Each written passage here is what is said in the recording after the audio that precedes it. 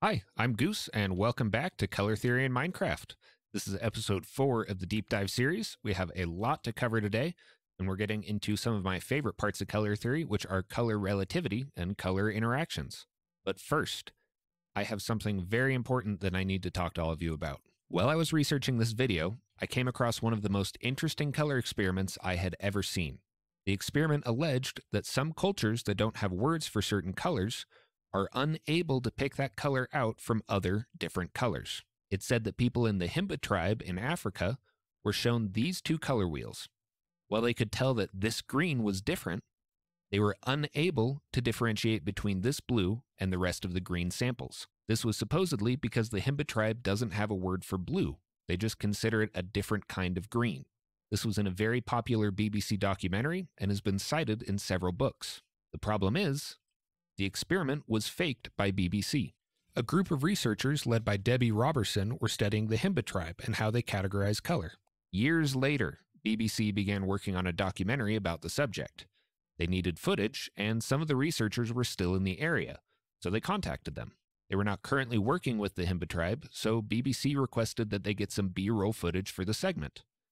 The researchers used an experiment that was for Korean and English speakers and ran a couple mock experiments with the material, just to be used as extra footage. This was not a real experiment, and they were not testing anything. It was just for the show.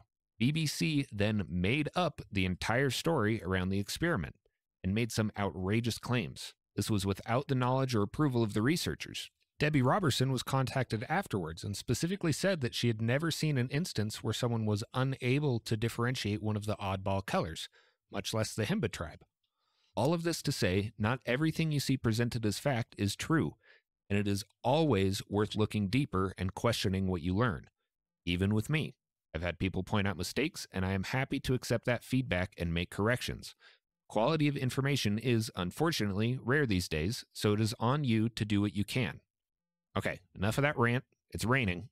Let's get into the episode. Most of the terms I'm going to use we covered in the first color theory video, but there is one new one, and I want to review everything just so we're all on the same page. To start, we have hue. This describes what color we're talking about. Red and green are different hues. Value is a measure of how light or dark a color is. Higher value is lighter, lower value is darker. In this chart, each row has the same value. This entire row has a value of 7, and this entire row has a value of 4. Chroma is a new one. Chroma is a measure of intensity of a color in relation to the pure hue that we're talking about. In this case, it's this one right here. This has a value of 8 and a chroma of 18. The closer to the pure hue it is, the higher the chroma. This row has a chroma of 16, 14, 12, and so on. Saturation, on the other hand, is a measure of the intensity of a color in relation to a gray that is the same value. That means all the colors along this diagonal have a saturation of 100%, even though they have different chroma. This one has a chroma of 6, but is still 100% saturated. That's because the closest that you can get to this pure hue, while still staying at this value, is this one right here. That is as saturated as it can get, even though it is not full chroma. So saturation is in relation to a gray of the same value, and chroma is in relation to the pure hue. We're going to talk a little bit about color spaces as well, so there's some terminology I want to cover there. But if you want to know more about color spaces, I really recommend checking out Nice Name. I'm going to put a link to his channel down below and up in the top right corner.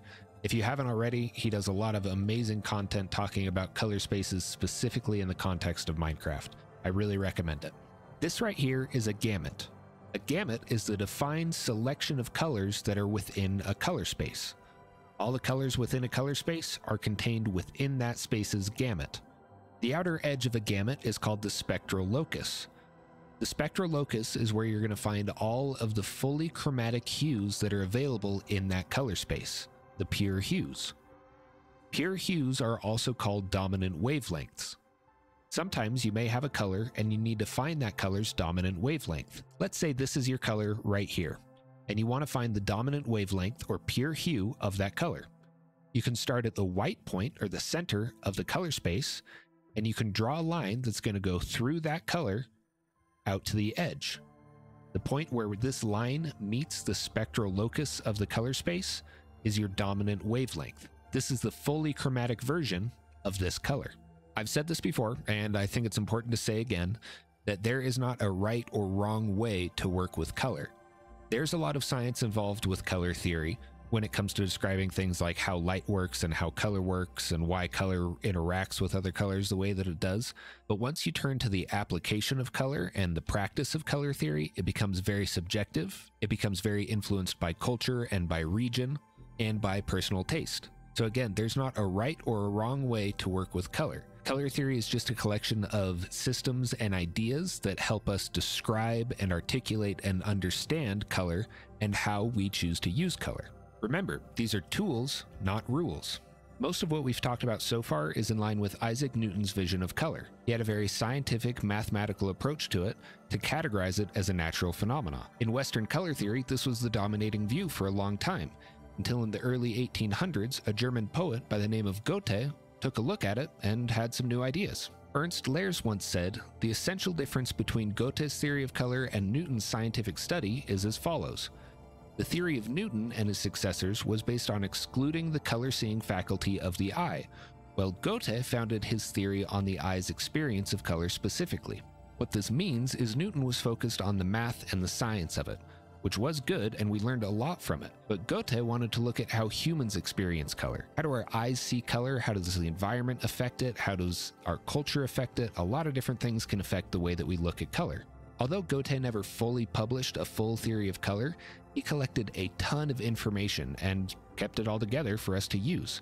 In Western color theory, his work laid a huge foundation for people to start looking at color psychologically instead of physiologically, looking at the effects of color on the psyche instead of just how color works in the eye. In the early 1900s, this became a major driving force in the art world with artists like Klimt, Kandinsky, Mondrian, and Rothko. Color became the subject of the art. It wasn't about painting people or pretty places, it was about looking at color and seeing how color can impact the viewer on its own. We've always known about the emotional impact of color, but this became very important to artists in that time period. Culture can have an enormous impact on views of color as well. Blue tends to be viewed as calming and safe in a lot of countries around the world, and that's one of the reasons that we see it used the most in advertising and marketing. It's a very safe color to use when you're talking to a global audience. I always think it's really interesting to see what colors people associate with different things. Like, what colors do you associate with the days of the week? Or what colors do you associate with different classes in school? Everybody has their own opinion on these, and it can be interesting to see what they think. But if you think that science isn't green, you're wrong. Something as simple as language can have an impact on how we see color as well. There's a recent experiment that was actually cited in a paper that was talking about opponent process and complementary color vision that looked at two groups. One of those groups were native English speakers, and the other group were from the Tsimane tribe, which is a tribe in the Amazon. In this study, the Tsimane only spoke their native language. They did not know English. Both groups were shown a collection of colors, and they were asked to pick red and green-blue. Once they had done this, they were then asked to pick the colors that were neither red nor green-blue at all. Almost all of the English speakers picked yellow or some variations of it that leaned towards brown. But the Tsimane people picked a very wide selection of colors. Now, in the study, this was used to argue against opponent process theory, saying that if opponent process was true, then we would innately know yellow as a unique hue. Now, I think that this was actually more of a miscommunication. While the Tsimane were able to say, this is red, this is blue-green, when asked to pick something that wasn't red-ish or blue-green-ish, it looks more like they just picked colors that were not red and not blue-green. But I don't know all the details of this experiment, so I can't say for sure. A lot of modern color theory right now is based around categorizing colors, finding new ways to do color spaces and new ways to mathematically represent colors so that we have a reliable, consistent, and uniform way to identify and label them. Again, if you want to know more about color spaces, go check out NiceName. There's also been a lot of interesting research in how colors react with each other. This is what really interests me. You may remember this clip from my first color theory video about value and about how important relativity is when you're talking about color. I found a few more really interesting examples that I wanted to show you guys. The first two I pulled from an artist named Anthony Waichulis on Instagram. I'd really recommend checking out his paintings. He is one of the most amazing painters I've ever seen. Here's a few examples of his work. But he shared these two polls to see if people could determine which color was shown in the image. In the first one, you're trying to decide which one of these leaves is gray, A, B, or C. Pause it and take a minute to think which one you think is gray. Now the correct answer is B, and I pulled up a little closer shot so that you can see what I'm talking about. Do you see how pink the letter and that twig look in comparison to that leaf? Because of the colors around it in the full image, our mind just kind of tells us, yeah, leaves are green and sticks are brown, but when you really look at the image, that's not what you're seeing at all. In the next one, we have a picture of a sunflower, and we have that little line pointing at one of the petals. Now you'll see the palette of colors at the bottom. Try to decide which one of those colors that petal actually is. Now we know that sunflowers are yellow, and you can still tell that that sunflower is yellow in this field, but that's only because of its relation to the colors around it. In reality, that leaf is gray and is going to match with G. Now for this next example, I can't seem to find who the artist was, so if anybody knows, please let me know in the comments. I'll be really happy about that. But here's the example. The skin tone in both of these images is the same. On the left, it looks like white skin in a dimly lit area. Now we change all the other colors, the background, the colors of the hair, and the eyes, to make it look like it is someone with black skin in a very well lit area. But the actual color of the skin doesn't change. Color theory is a very big and very quickly evolving field. There's still a lot more to learn and a lot more experiments to do. There's a lot of stuff that we can talk about, so there will be more videos coming up. All of my sources are cited down in the description. And as well, these color stickers that I have behind me, that is from a mod that was created by someone in the Discord server. And there's a link to the Discord server also in the description. And I have just a couple announcements. If you could stick around, I would really appreciate it. First off is we have a winner to the last contest. Contest was for a monochromatic build, and the winner of the community vote and the judged vote was Pretty Girl with this amazing Bluebird build. Love it. All of their other builds are really, really cool too. Go check them out. I'll link them down in the description. They're in the Discord.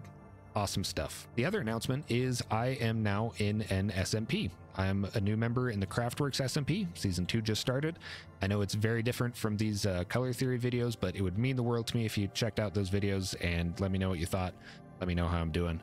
And in the meantime, I hope you guys enjoy your day and week and month until I see you next. Thank you so much for supporting this channel. It means the world to me. And I hope you have a nice day. See ya.